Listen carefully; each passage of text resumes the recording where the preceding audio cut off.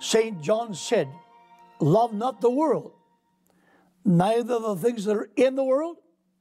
If any man love the world, the love of the Father is not in him. For all that is in the world, the lust of the flesh, the lust of the eyes, and the pride of life is not of the Father, but is of the world. And the world passeth away, and the lust thereof. But he that doeth the will of God abideth forever. Little children, it is the last time. He talks now about the Antichrist coming, the spirit of Antichrist. He says there are three enemies we must guard against. We must not love the world. He said we must not love the lust of the flesh, the lust of the eyes, or the pride of life. And I believe that these are three of the greatest enemies to spiritual power: the lust of the eyes, the lust of the flesh, and the pride of life. So we have the lust of the eyes. We see things that we know does not belong to us. And some people steal. They see things they want and they steal.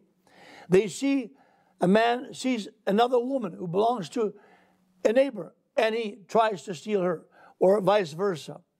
You see things that you know you can't afford and you buy.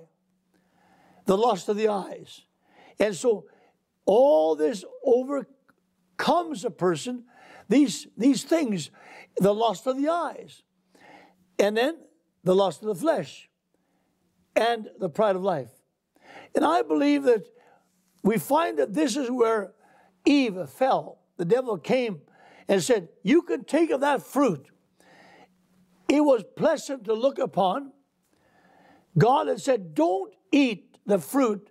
You must not eat this fruit. It's forbidden. The fruit from all the other trees is acceptable. You may have the fruit, all the fruit you want, but not from this one tree. Because if you eat of this fruit, you will die. And the Hebrew says, in dying you will die. You will begin to die and eventually die. They died immediately, spiritually. Physically took longer. In dying thou shalt die is the Hebrew. You will begin to die and you will die.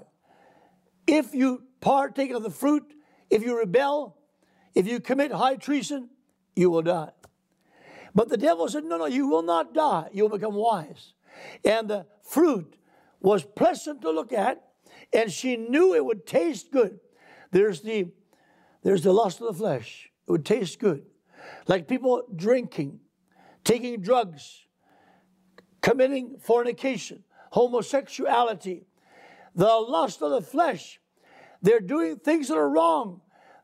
They see things they want that doesn't belong to them.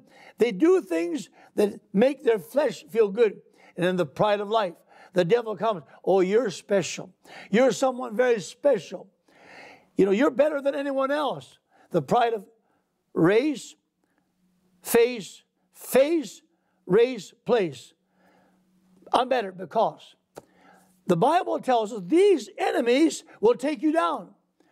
And if you can overcome the enemies, and here was Eve. She saw the fruit.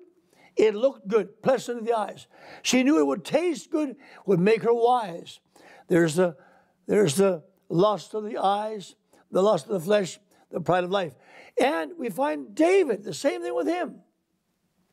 He saw the woman, and she was having a bath. Bathsheba. She was someone else's wife. He saw her. He lusted after her, and he took her and had her husband killed. Uriah, front of the battle, killed because of this sin. The devil came to the Lord Jesus and tried to tempt him, but Jesus said, it is written, it is written, it is written, and overcame the devil. And you can overcome the devil by giving your life to Christ, by asking him to fill you with his Holy Spirit. You can receive the power of God in your life and overcome all these sins. You can do it today. Father, bless now, save and deliver. For Christ's sake, amen. I'm Pastor Max Solbrekken, House of Prayer. I was 623, New Sarepta. God bless you, my friend.